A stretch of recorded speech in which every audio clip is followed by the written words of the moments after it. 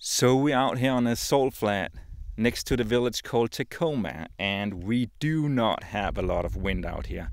We can hear it a little bit in the bottom, but I would like to show you how the Spacer Bubble works.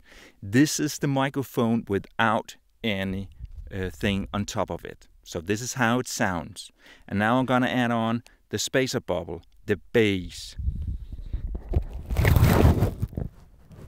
And then we can hear how the bass sounds like. It sounds crispy and clear, and it's kind of like not having anything on. And this is very, very transparent. And that's why I made this product, because I like to have and keep the best transparency of the microphone all the time.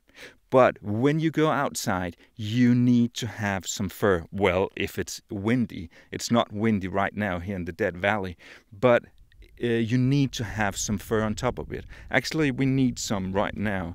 And I'll put the fur on top of it. And then we will see how it sounds like.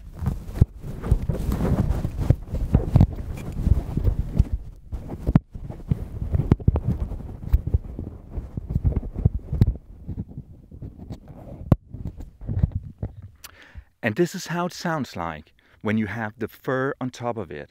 And you can definitely tell that it's going to take some of the high rolls off, but it's always a compromise because you don't want to have the wind blowing into your microphone.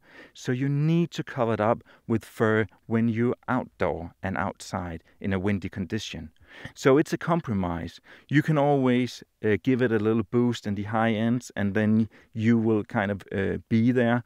But to have the best transparency of the microphone, you will always keep it as naked as possible, because then you have all the high ends. And this is how it sounds like when you have the bass on it. And to my ears, it's very transparent. So this is the Spacer Bubble in the desert.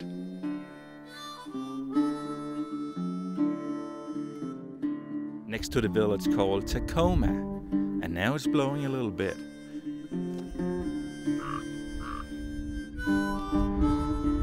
No low cut on the microphone.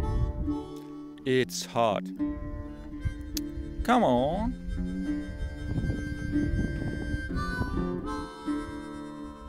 Okay, I can feel it now.